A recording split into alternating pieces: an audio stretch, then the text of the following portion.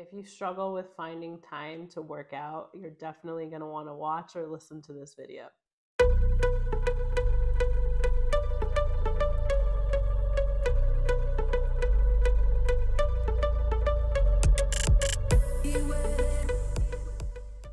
Hi, and welcome back to the show. If you're new here, welcome. My name is Bree Ogletree. I am an online fitness trainer teaching you how to fit fitness into your unique lifestyle so that you can achieve and maintain your body goals long term. One of the biggest reasons I hear as a coach for why it's so hard to stay consistent and to see results when it comes to fitness training is going to be time. So finding the time to work out, finding the time to dedicate to your physical fitness. So if that's you, I'm creating this episode to help you overcome that hurdle and that obstacle when it comes to achieving your fitness goals, because it is definitely something that we can work around for sure. It may take a little bit of reframing, a little bit of perspective, but it's definitely doable. If you haven't already, be sure to like this video if you're watching on YouTube and subscribe to the show. If you're listening on the podcast, be sure to also subscribe for more episodes and free fitness education just like this. And if you're on Spotify in particular, I just started uploading the video versions of this episode to Spotify because the platform does support it. And I'm doing my best to be intentional with including some more visual content as I talk on the show. It is a talk show, but obviously visuals are a little bit more interesting and will help you learn a little bit more. So if you have the time to check out the video, definitely check out the video version either on Spotify or on YouTube. So time. We all get the same 24 hours in a day. And some people seem to find time to work out, and some people seem to say that there's no time to work out. So what is the solution here? So this is honestly the best solution that I can come up with to help you find the time to exercise and to work out. So looking at those 24 hours in a day, the first thing that I want you to do is to audit your time. So you can write it down, you can just take note, but audit how you're spending your time. Everything from the time you wake up to the time you go to bed, to include when you're sleeping. So what are you doing with those 24 hours in the day, and how are you spending your time? I think the first thing that we need to do is take notice of how you're spending your time and if there's some changes that we can make. But the first step is going to be to take notice and to observe how you're actually spending your time. I recommend doing this over a few days, if not a week, to see how your time, how you're spending your time changes from day to day. If there's some gaps in your day that you're maybe not noticing when it comes to thinking about your fitness goals, if you can write it down from hour to hour, minute to minute, that's awesome. I'm not asking you to do that, but it's going to help you really understand where your time is going, so that we can figure out a solution when it comes to time and your fitness goals. So after you're done taking notice or even writing down your time log and what you're doing with your time, what I want you to notice first, if there has been any, are gaps in your time. So are there times when you're not doing anything, or are there times in your day when you're doing some mindless activities, something like scrolling on social media or binge watching a show, or just kind of doing both? I've done that where I've put on a show but I'm not really listening to it or watching it, and then I'm scrolling on social media. Are there times in your day when you're doing something like that?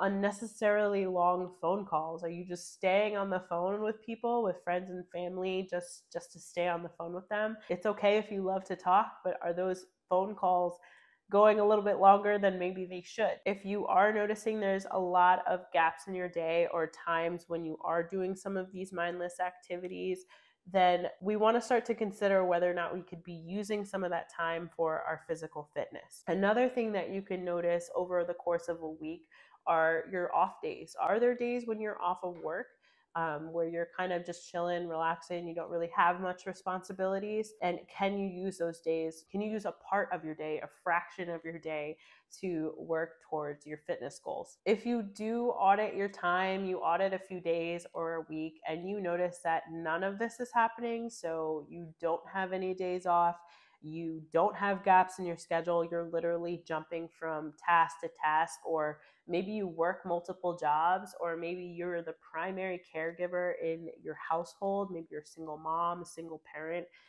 taking care of a young child, and also working.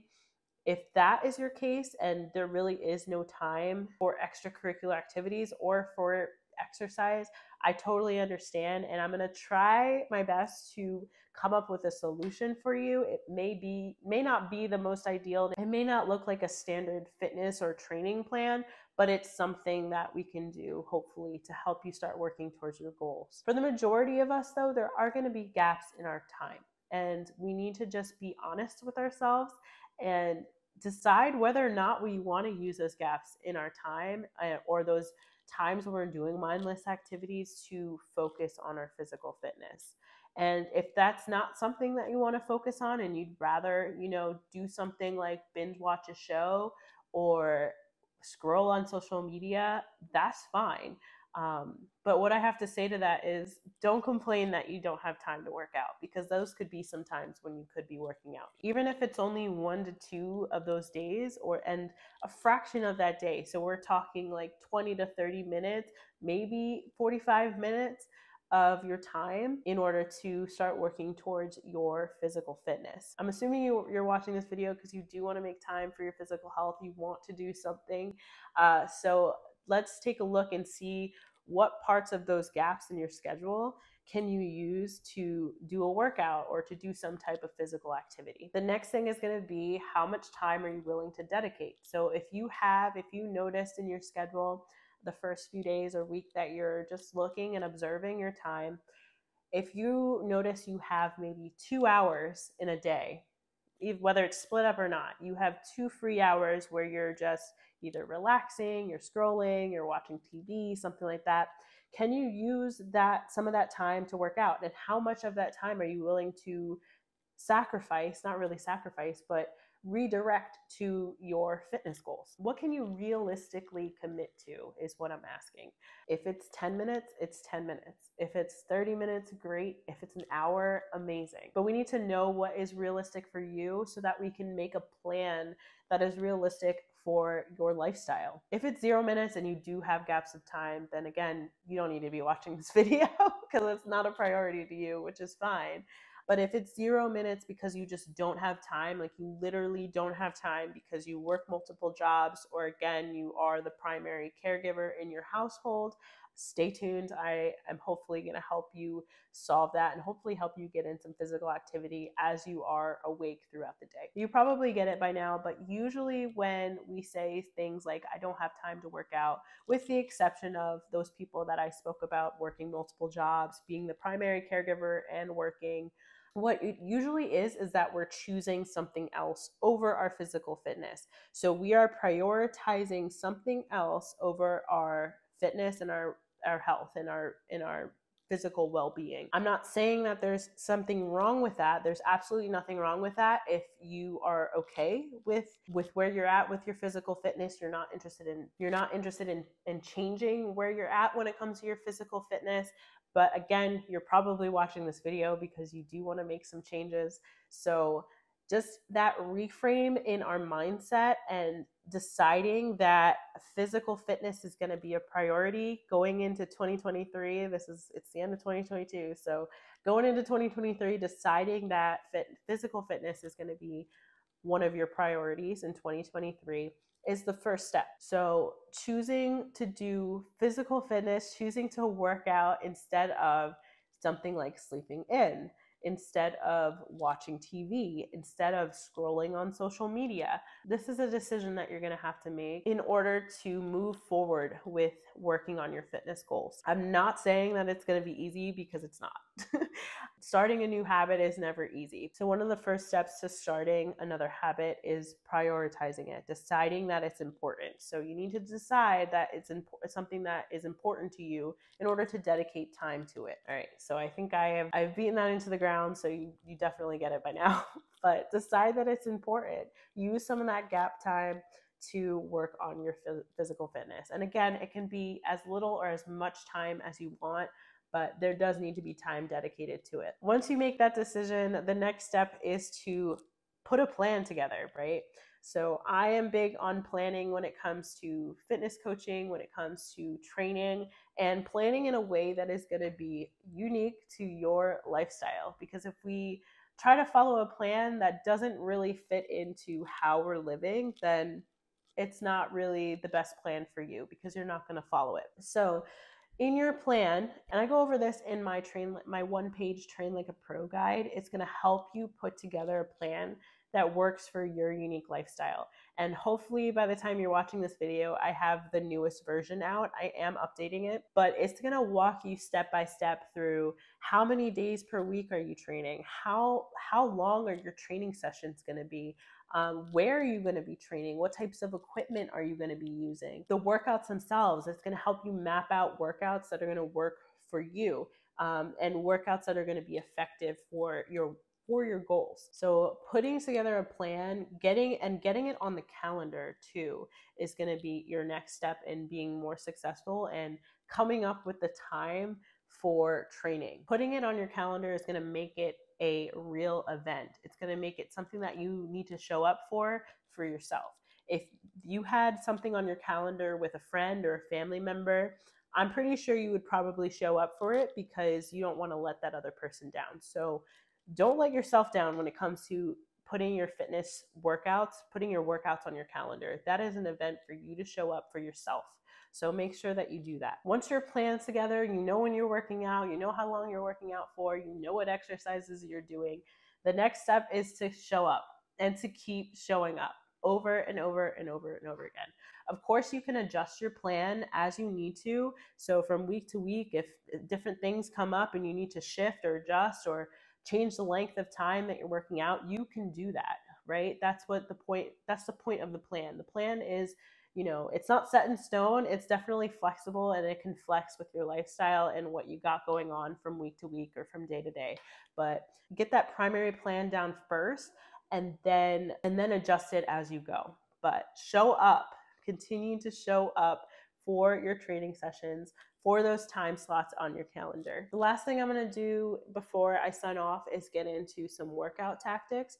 And I'm going to start with those people who have multiple jobs. So if you're working 2-3 jobs, or if you are the primary caregiver and you're also working, so you don't have a lot of free time or you have virtually no free time, I feel for you. I totally understand. I totally get it. But hopefully this little tactic will help you get in some physical activity. And again, you have to decide that it's important to you. So if you do want to work on your fitness and you virtually have no time, this is what I can offer you. So what I recommend if you really have no time is to incorporate movements that you can do on the go, and to incorporate them in your break times, in your lunch times, maybe in your commute from job to job, or maybe while you're waiting to pick up your child from daycare.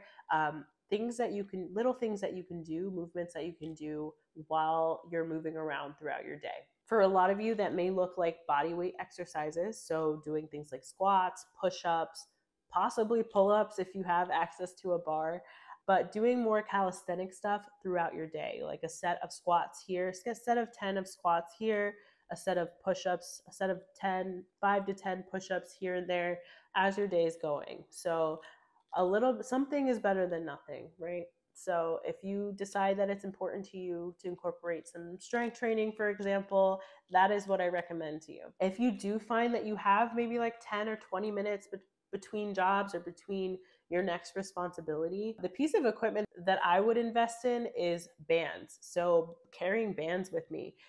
Bands are a very versatile piece of equipment. You can do a lot with them. You can squat, you can do upper body pull, upper body push exercises with them, depending on where you can anchor them. Set a timer for 10 minutes, 20 minutes, whatever it is, and maybe pick 4 different exercises. So pick an upper body push, upper body pull, pick a lower body exercise, and pick a core exercise, and do as many rounds of maybe 8 to 12 reps as you can of those exercises.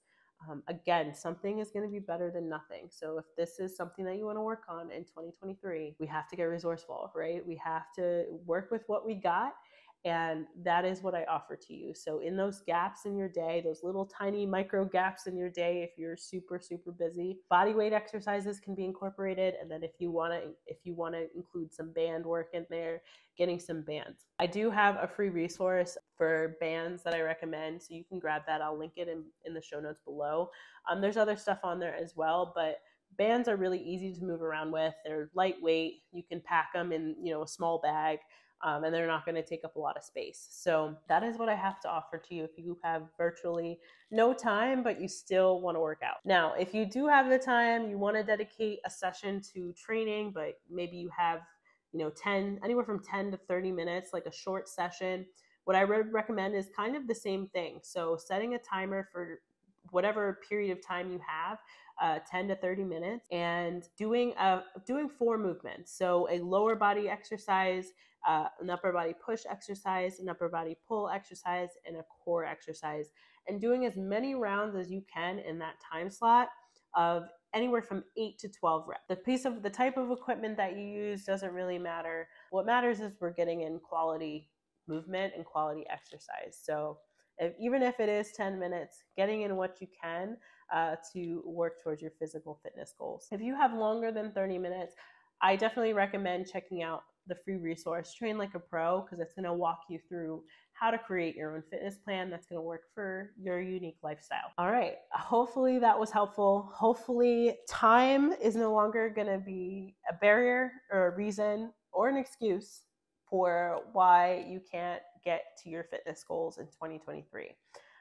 If you're looking to get serious about your training, about your fitness, start here. Start with auditing your time, and then put a plan together from there that's going to work with your schedule. Be sure to also grab the free resources that I mentioned. The first one is going to be home gym equipment. So if you're looking for bands, on-the-go workouts, those are listed on there. And then the last resource is going to be the Train Like a Pro. Hopefully by the time this video comes out, the new version will be out. It's going to walk you step by step how to create a plan specific to you and your lifestyle. So I hope this video was helpful. Thank you so much for watching. Thank you for listening if you're listening on the podcast. And be sure to consider subscribing to the show to get more free fitness education just like this. And I will talk to you next week. Have a good one. Bye.